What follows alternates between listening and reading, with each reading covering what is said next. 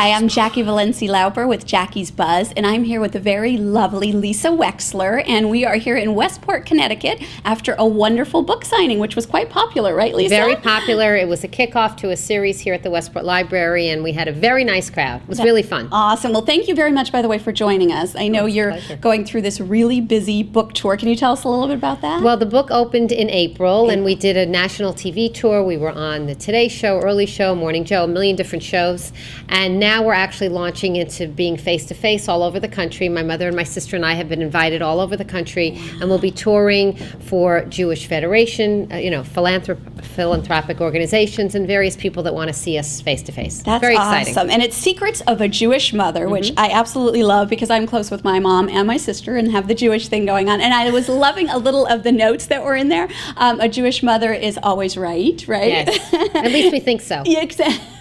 And my family would totally agree. We know the answer to everything. We tell people this is what you have to do. This is what you have to do. I probably woke up to that every single morning, especially on the phone now that I'm an adult. It doesn't change. It doesn't. I'm always giving orders, and now I know why, actually. I was like, oh, that makes sense. Culturally bred. Culturally bred. That's right. Now, Lisa, oh my goodness, I was looking through all the things about you, and I don't even know how you have time to breathe. I mean, it is amazing. Okay, Lisa is an award-winning radio talk show host, creator and executive producer of her own show, 4 to 6 p.m. on radio.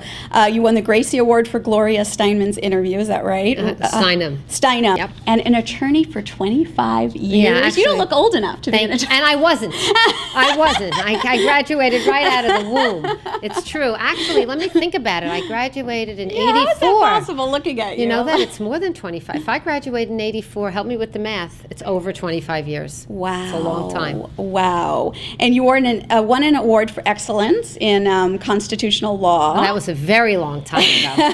That was a really long time ago. We have to bring up all these Betty Awards. Almost when the Constitution was written, but not quite. Active on the Westport Planning and Zoning Commission. Yes. I mean, seriously, how do you find time to do your show, to travel? You have Women in Connecticut as well, right? Women in Power in Connecticut, which I founded with 3 other fabulous women. Yeah, tell us about that. That's an extraordinary thing. Dr. Ellen Mahoney, who happens to be a plastic surgeon, decided she had the vision. I have to give her credit. It was her vision. And she gathered some women around her. 3 of us really stood up to the plate to have these informational, educational gatherings for women that are free. We now have about 175 women that come. Wow. It's unbelievable. They're in the Westport Women's Club. We pack. It's standing room only. We do 3 events a year. The last one was called The Book is Your Hook, which I thought, because of my publication in April, that I could offer a lot to the audience in terms of telling them how to get a book published. Yes, I think you know a little bit about that. Well, you know what the truth is? Mine was a happenstance. Really? My sister is a celebrity. Yes. We walked into meetings with publishers. It wasn't the kind of arduous road that most young writers or even older writers have to endure. But nevertheless, because of the context I had made, we were able to assemble a panel of first-rate editor, literary agent, M.J. Rose, who's a best-selling author herself. And these are informational, educational sessions for women. The next one is November 4th. November 4th. And it's called Brand Me.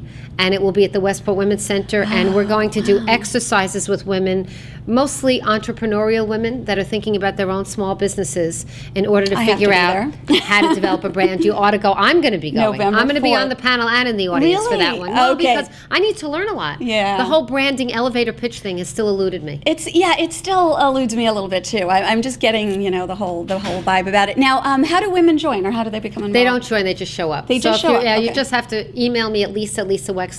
I'll put you on the invitation list. It's first come, first serve. Wow, that's amazing. I love what you do for women and Jewish. I think it's just wonderful what you do, empowering women. I think I'm passionate about it. Yeah, I am. I'm very passionate about women speaking up their voices. I do. That's awesome. And I have to ask you now. You work with your mom and you work with your sister, who is a celebrity, Jill Zarin. Yes. And how is that? Do you guys like working together? Yes. Do you have obviously there must be some funny stories, but mostly you get along working together? Well, when it came for the book, which was the working together component, we had decided early on that someone needed to be the captain, and quite frankly, it was my vision. Yes. The book was my it wasn't my idea to write a book. Jill wanted to write a book. Okay. But when Jill said, let's write a book, I said, no offense, Julie, I love you to pieces, but I'm not writing your autobiography. That's your job. I'm not going to write that.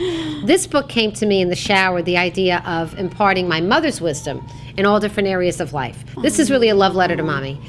So that's awesome. So we loved doing it together. We did it by means of email, a lot of communication, thank God for modern technology. We didn't have one fight about the content of the book. Yay. Everybody had veto power, and we really loved it. That's amazing. We loved Thank it. you so much, Lisa, for speaking with us. pleasure, It's a Jackie. pleasure talking to you. Thank you very much.